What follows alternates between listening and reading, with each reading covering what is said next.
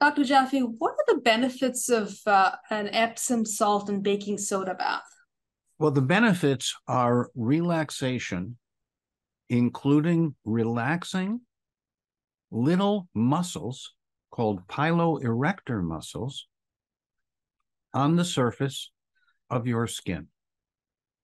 And when these muscles relax in the presence of magnesium and an alkalinizing baking soda. So to start with, what is this? Epsom salt. You may have heard of Epsom salts for topical pain relief.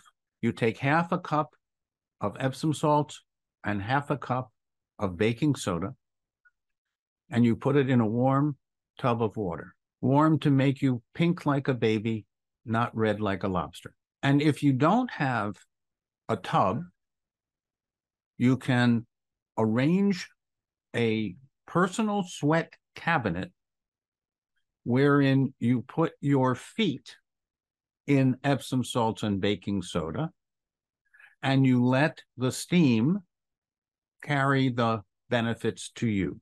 So not everyone has a bathtub anymore. The functional benefit is you get to relax deeply. And we recommend, while you're in the tub, 5 minutes of abdominal breathing. Breathe like a baby for 5 minutes.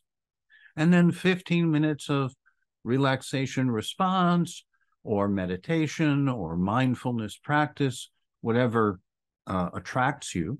Then you get out of that salt and soda bath. Oh, and I should mention, if you have a tendency to have dry skin, or just your preference is to have an aromatic oil that will evaporate a little bit into the atmosphere of right around you, you can use a few drops of lavender oil or a few drops of other oils. If you have a sinus condition, you might want to try eucalyptus, but just a few drops. And again, cold pressed, organic or biodynamic. So there are many detailed benefits, including that magnesium in the presence of bicarbonate. So you get the salt and soda.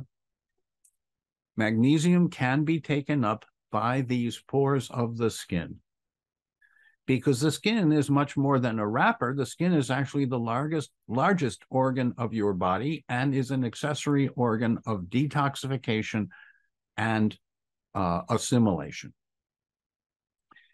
So lots of benefits from salt and soda baths. We've been recommending them for decades. They are coming more into vogue, into fashion, into trending, and we're glad of that. But this is among the least expensive, most valuable things you can do to prepare to transition from being active in the day to being ready for restorative sleep. Restorative sleep is enhanced by salt and soda baths and this protocol or program that I'm recommending. It's outlined in our book, How to Thrive in the 21st Century.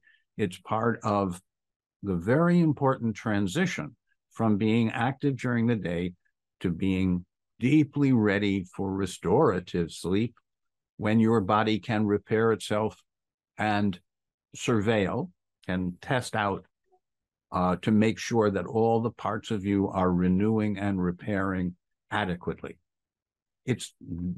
Restorative sleep is that important. What else about salt and soda baths? If you wanted to put a cup each rather than a half a cup each, that would be okay. But more is not necessarily better. We want to achieve a certain level of ionized magnesium in the water with bicarbonate alkalinizing the bath. And then the magic happens.